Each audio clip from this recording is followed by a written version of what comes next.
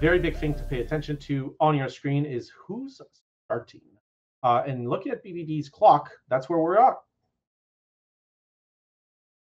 Yeah, this seems like a pretty good opening hand for Spike, at least. Urza Saga, definitely the strongest threat in this matchup because uninteractable by the game one interaction out of BBD. I mean, you say that. I see Spell Pierce. I see Prismatic Ending. I see 4 Amulets of Vigor, though, right? We got 2 Amulets and 2 Words of the Saga. All 4 of the Amulets can come out to play. Yeah, and it's again exactly against those spell PSs that these other sagas are really strong, where they're both a very strong threat, but also they uncounterably put an amulet into play. And there's not really much counterplay game one from BBD. Sure, the prismatic ending can take care of amulets when they come down, but the really important thing about this deck is that first turn that amulet comes down, you can really leverage that to get a lot of mana and get ahead. So the prismatic ending on amulet often slightly too late. And we saw Aspiring Spike wait a turn, right, trying to play around. Not so much Spell Pierce, there's only 1 in the list, but more Prismatic Ending. So plays 2, gets hit by the Spell Pierce here before passing the turn. I would suspect Teferi here, Arya, but what are the merits of both Code and Teferi? I think Teferi, what Goat does better is it starts applying some pressure, which is pretty important. But I think Teferi is kind of crucial here because there's clearly no bounce land. Otherwise, Spike would have played an amulet on 1. And that means you really want to delay Spike getting something like an expedition map and being able to like get his whole mana engine going. Right. Also these lands are slated to disappear. Which I mean, if it's it's I think Expedition Map allows to kind of stay in, but yeah, as we see here, BBD highlighting that prismatic ending, definitely targeting the Amulet of Vigor, and I would imagine here this is the time to slam down that Cryptic Code and put on a clock, or do you think we're going to see a second Teferi on Urza Saga? I wouldn't be surprised to see a second Teferi. That makes sure that no amulet comes down this turn and just really delays Spike's development. But Cryptic Code also means, well, BBD has got to win the game at some point, and Cryptic Code does a lot to start applying pressure here.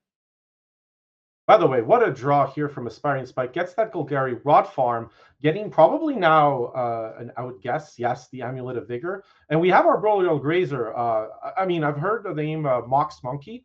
But, before Mox Monkey was something very specific, eating the Moxes. And this one is, or Diamond Monkey, right? Call back to Mox Diamond specifically. Because that combination between, wow, the 4th Amulet just off the top as well. Yeah, that 4th amulet's going to be really important. It's hard to start going up a lot of mana with Arboreal Grazer and Golgari Rot Farm, specifically because Grazer is going to take that green mana out of Rot Farm. So Amulet means Spike gets to start going up green mana, casting Stirrings while he's Grazering, and that puts him in really good shape, I think. By the way, interesting choice here from Aspiring Spike to do kind of a construct token. So is this a respect for Teferi here? Yeah, I also think it gives BBD yet another thing to deal with. The construct means Teferi can't just sit around threateningly for a while, and playing out another amulet doesn't really do anything since there's going to be that free colorless mana next turn to play out the amulet anyway. There's no real rush to bring it down. So this way, Spike gets to pressure the Teferi a little for basically free and still have the ability to develop the second amulet next turn. All right. But by the way, we are seeing all 4 Amulets of Vigor, right? One's exiled, one's in the graveyard, one's in play, and one's in hand. Obviously, we don't play Hedron alignment for that kind of win condition, but with Counterspell in hand, we're not far from seeing all of the Amulets of Vigor gone. And can Spike win without any of them left? Yes, but it's very difficult. The nice thing about these amulet decks is you can just play a little bit like a ramp deck and slowly develop your mana and try and eventually get to casting your big spells. But with a Cryptic Coat and a Stoneforge Mystic in play, I would say it comes down to whether Spike can keep this one amulet sticking around. And by the way, as well, we didn't talk about what Stoneforge Mystic got, but the Caldra Complete there makes kind of some sense, right? Because damage good, but yeah, no, it seems like you're right. It's like BBD had a few different things to do. So like that's why as you mentioned, right, the cryptic code creature didn't attack for that reason. Uh, I guess we're likely to see. Is that a 2/2? I guess. Would you block this here? Like BBD says yes, but what are your thoughts on this block area? Yeah, I think you somewhat priced into blocking in this spot. Also, I want to call out, we talked about the amulets going away, but Emrakul here means the amulets are still in the deck. So I wouldn't say Spike is out of win conditions. Okay, yeah, that's fair. We got one of them back in the deck, so you know, two left, but this is a lot of pressure. This Caldra is it's quick, and there's no lands on Aspiring Spikes. All this work, and there's still not a land in play for Aspiring Spike. We're on turn. We're about to go into turn 5. I have no permanents in play. What is this? Yeah, this is a pretty tough spot for Spike, and more than the Caldra, the thing that would be scaring me in Spike spot is that Ragavan.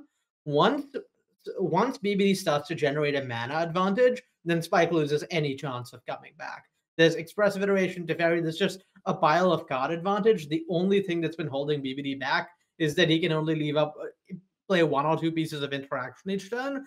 Once the Ragavan comes down, there's going to be cards drawn every turn and treasure generated every turn. That's going to put Spike really on the back foot because BBD is going to have the mana to answer everything he plays.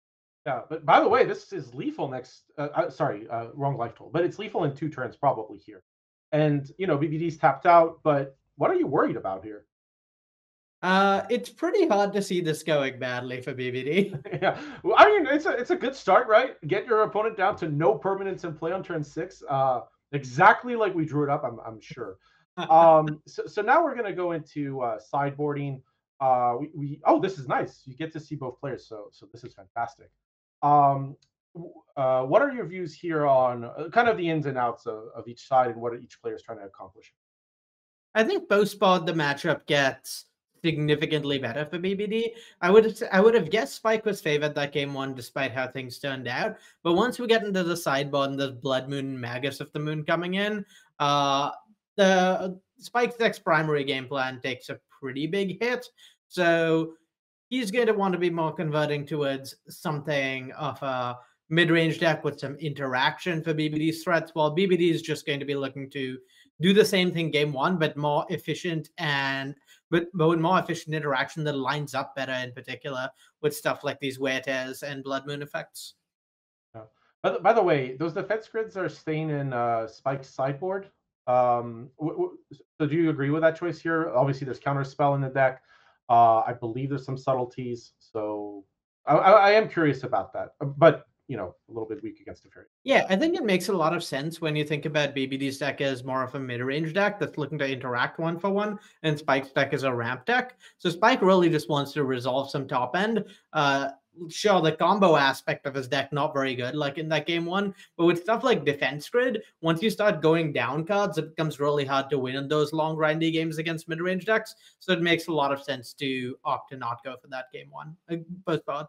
That's awesome insight, Arya. Thank you so much. And now we're off to the races. 2 Amulets of Vigor in hand. We got the Golgari Rod Farm. We got the Lotus Field. That might take a bit of time to deploy, but that's a lot of mana right away. Yeah, we could see as much as 6 mana next turn with Amulet into double untap the Lotus Field in response to its own EGB. So all Spike needs to do is draw something that, is a threat.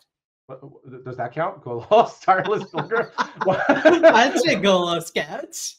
Yeah, that seems good. Even if you wanted to, right? There's still that Dismember in hand for the Ragavan with the open mana. If you need to, I don't even know if it's necessary here.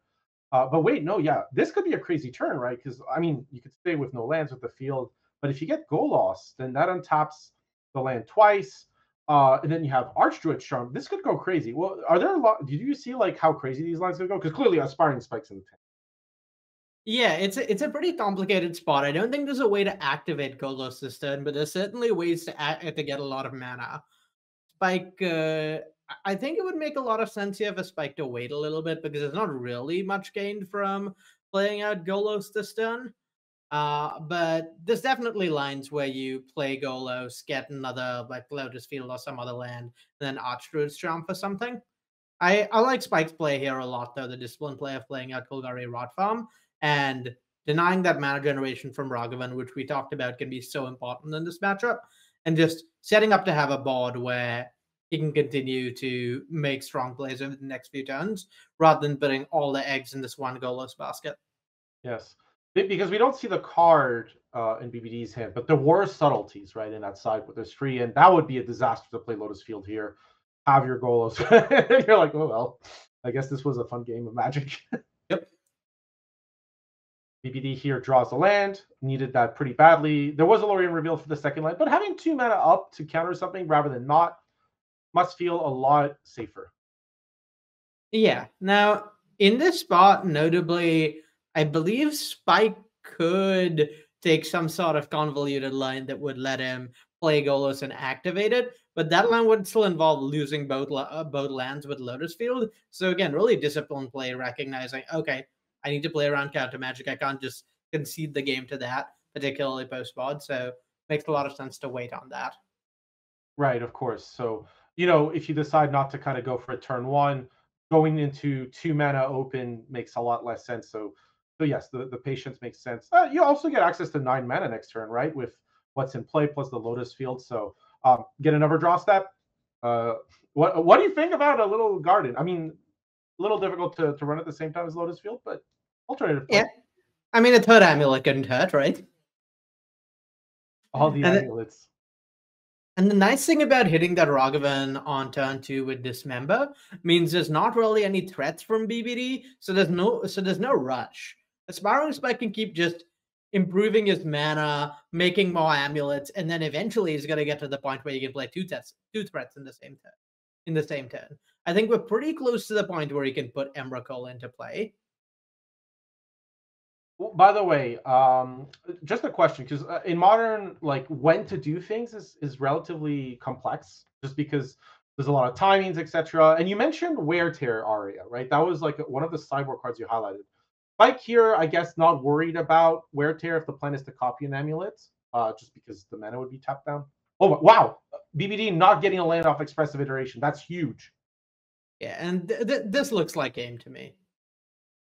Yeah, no, for sure. Gets to go Arch, Mage's Charm, new card from the latest set. Cultivator Colossus. This is going to be a lot of mana. So much mana. Yes. Yeah, so here we see the Lotus Field come into play and those free, lovely, untapped triggers going on the stack. Yeah, and we're really seeing the patience from Spike paying off, because on this board state, even if somehow BBD had a subtlety or multiple subtleties, this way Spike's still left with the Lotus Field, so there's really not any way this goes badly for him. He just has as much mana as he'll ever want. Oh, and one thing that's not in BBD's list, I believe, is Force of Negation. So this Timeless Lotus is very safe to land, and I suspect end the game. Yeah, I have a hard time imagining BBD winning from this one. In fact, I have a hard time imagining BBD getting another turn from this point. Yeah, we will. I think BBD will get another turn, but that will be in game 3 only. As you make a good point. Yeah, yeah. As Aspiring Spike putting the finishing touches on the Golos.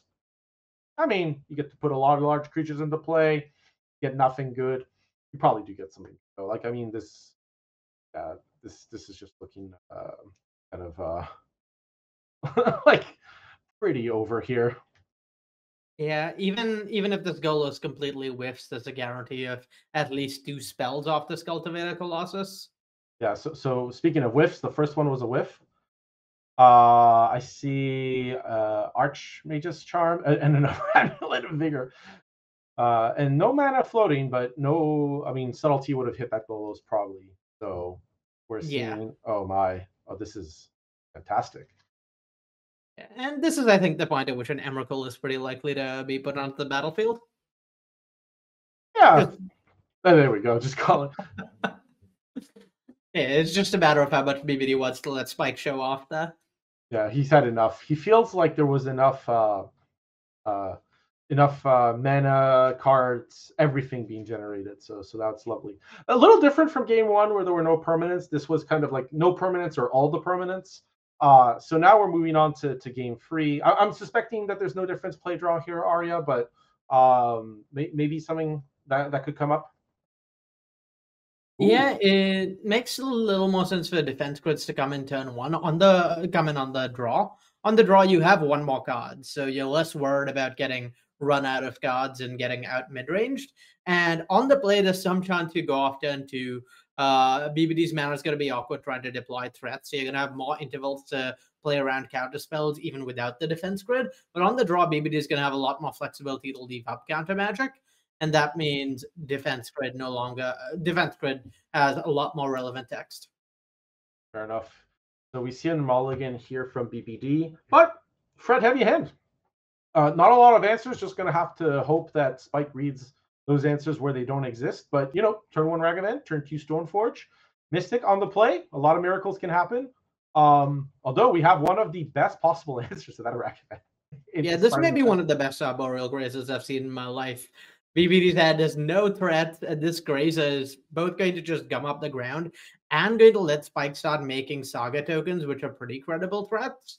So, honestly, one of the most impressive slots I've ever seen.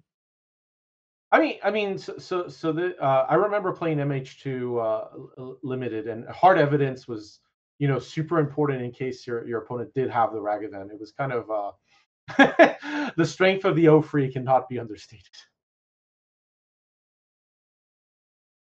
And yes, here we get Stoneforge Mystic getting Calcra complete. So really I'm not trying to grind here. I'm trying to win the game as fast as possible. Yeah, it's a slightly awkward spot, I think, for BBD, where at this point, next turn Spike is going to have access to two amulets with the Saga and the Mycosynth Gardens. So any threat off the top is basically game. But at the same time, BBD isn't really progressing his game plan in any way. So if he just sits around and waits, Spike can just start making Saga tokens. Maybe get an Expedition map to get another Saga. And that's also pretty problematic.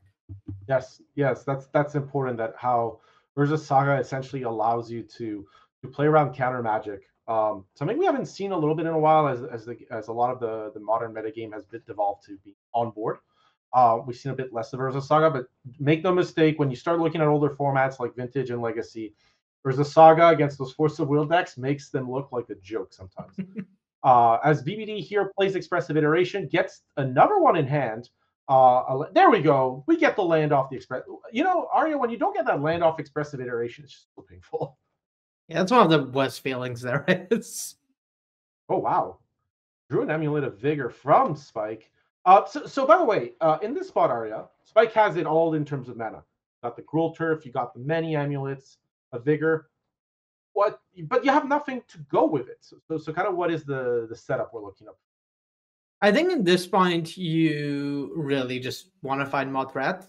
In fact, in Spike's position, I may have even considered getting a Expedition map there rather than an Amulet, just so that you can get another Urza Saga, get more threats.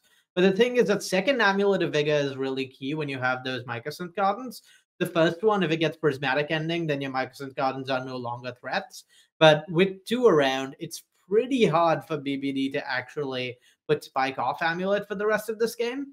And I'd say that leaves Spike in at least a decent spot. Yeah, and BBD here respecting kind of the potential of Spike's hand. I mean, Spike had free cards going into 4. There could easily be 2 threats and more than enough mana to pay for them. But yeah, I mean, this construct token might become really important simply because it's, I mean, look, if you want to keep your mana up, BBD, here, take it. Taste it. Taste the free damage. Yeah, I think this is one of the spots where we start to see an unfortunate downside of this Timeless Amulet deck as compared to stock Amulet. One of the issues in a matchup like this is that normally when the game's going long, they're sitting there with counterspells in hand, eventually go draw Cavern of Souls to your Primeval Titan. And Spike admittedly does not have that inevitability. There is going to at no point be a spot where he just has threats that can't be countered unless he manually gets to the 15 mana for Emrakul. Well, that'd be lovely. Wouldn't that be lovely? By the way, we see here BBD playing Expressive Iteration, putting Snapcaster Mage into hand. A very different modern format to the one a lot of you might be used to at home, but one which we all would have hoped for potentially. I mean, some people don't like this kind of thing. But by the way, Arya there, like that was a change, right? Last turn we saw BBD keep 4 mana up, having nothing really. Like if there's nothing to counter, there was nothing to do. But this turn, deciding to play out the expressive iteration, what do you think changed here? I think BBD recognized that at some point he's got to win this game. You just can't wait here infinitely for Spike to find something. And the fact that Spike didn't go for something, even with all that mana, is to me at least a little bit of a sign that maybe Spike's out of action. I think there's also a recognition that, oh, that Saga hit me, and now I'm down to a single-digit life total, and I need to do something about that. Yeah. I mean, correct me if I'm wrong. I only saw one attack, so BBD kind of more to blame for his life total than a Spike, I would say. Very much so, yeah. And here we see, yes, the Garden's copying the Amulet of Vigor twice, so one each time. I guess we're not seeing, like, you know, obviously the wear here because, oh my, that's Emrakul. Oh my, so